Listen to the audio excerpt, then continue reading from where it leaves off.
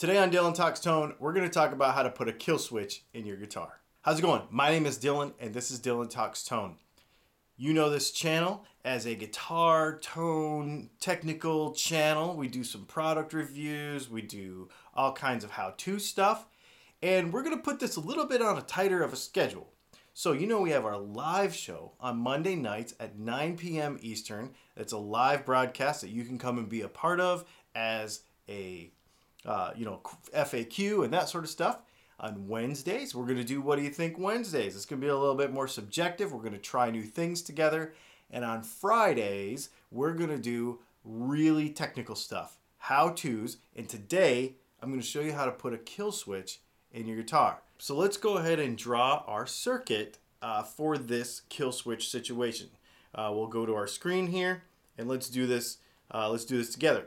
So we've got our volume pot, we've got our momentary switch, and we've got our output jack here. First of all, we need to have a ground for everything to ground to, right? So there's our ground. So let's go ahead and ground our volume pot, and then we'll go ahead and bend our little volume tab over like that. That's how that normally works, right?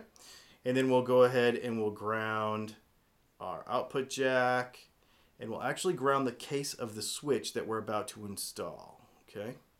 So there we go. So everything is grounded. Now, let's go ahead and put our signal wires in there. And the reason I want to take the time to do this is because we want to explain why we're hooking this up a certain way.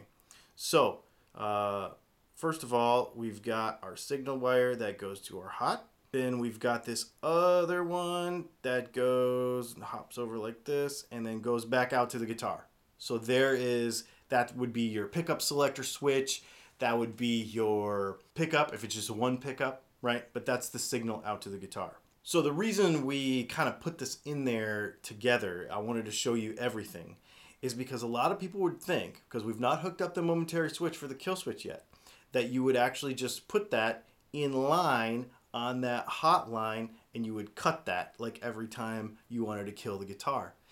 But that would end up being kind of loud. And here's the reason. It would sort of be like when you pop your cable out, if that makes sense, and it makes that pop noise. That's sort of what would happen if you put a switch on the hot to your output jack. So this is actually very simple. What we're going to do is we're just going to take one side of this switch and we're going to run it to one side of the output jack, and we're going to take one side and go to the hot. Now, when it's hooked up this way, what happens is when you push on the button, it shorts the entire signal to ground and makes it quiet. As long as your finger is on that button, and then it comes back.